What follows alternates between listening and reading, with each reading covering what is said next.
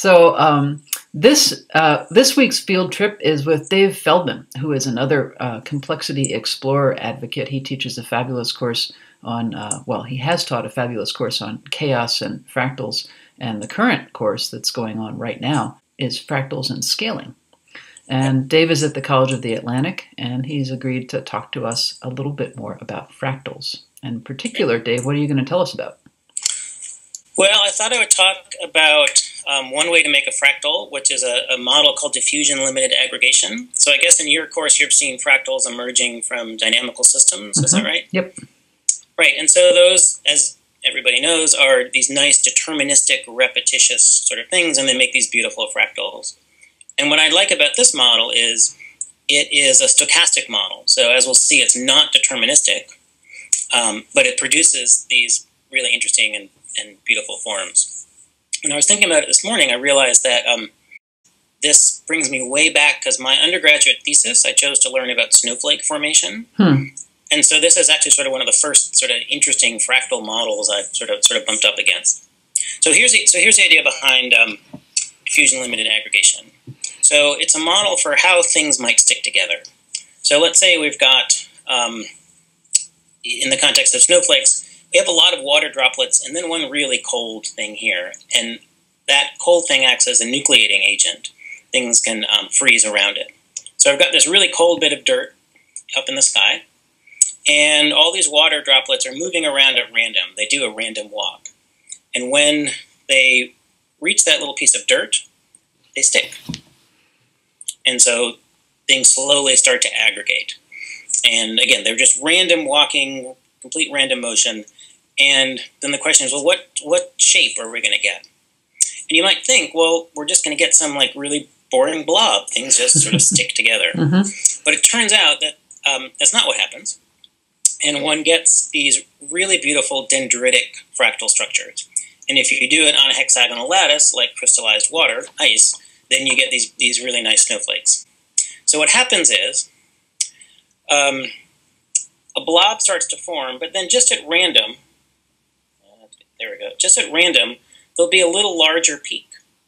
And that peak now acts as a sort of like an attractor, not in the dynamical sense, but particles moving in are more likely to hit that peak that's jumping, that's a little bit above the surface. Just basically, you could even think about that from a perimeter argument. Just it adds to the perimeter, and so that increment to the perimeter attracts more? Exactly, yep, okay. Yep. And so, yeah, so you get these sort of instabilities, and then you get these sort of long dendritic finger-like things. And once we have a shape like this, these are going to continue to grow because a random walking particle, it's very rare that it's going to make it all the way up in here. And so you get these like fjords and fingers, off of which are fingers, off of which are fingers, and they produce these really, really nice fractal shapes. The dimension's been calculated for these things using the box counting dimension or the capacity dimension, and I think the result is about 1.70 plus or minus. So between 1 and 2 dimensions. And yeah, and there are these really fun shapes. They're used to describe snowflakes, all sorts of aggregative growth, electrodeposition, other sorts of structures. Corals, how corals form, also are used for these things. But to me, it's just a nice, simple model where you can get these beautifully intricate structures, fractal structures, from that's driven by a random noise. But it's still a dynamical process because it's kind of a snowballing, pardon the pun, snowballing effect. So there is dynamics in this formation of this fractal. Absolutely. Yeah, and that's one of the things I think, to me, is a common lesson about the study of fractals and the study of dynamics, and that's simply that dynamics matter, right? And so there's a line, I don't know who said it first, I've seen it attributed to Richard Levins, that things are snapshots of processes. And so if we see a tree or an attractor or a snowflake, we might think, that's incredibly complicated. But if we think of it, and we see it as this sort of static thing, a picture on our screen or a tree out the window, but if we think about the process that it took to grow that, then it becomes much more explainable. And to me, that's sort of one of the big lessons of chaos, and I think of fractals as well. Well, that's a nice note to end with. So what else are you working on these days? Oh, boy, what am I working on? Most of my work has been on this new MOOC on fractals and scaling, which is really fun. Since, as you know, you think you understand a topic, and then you try to explain it through videos to thousands of people, and you find out what you don't know, and you meet people from all over the world. And so I've been enjoying that.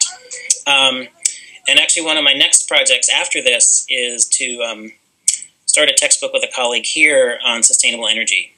So a very different sort of project from the chaos and fractal stuff, but an interdisciplinary course that the two of us have taught for a while. And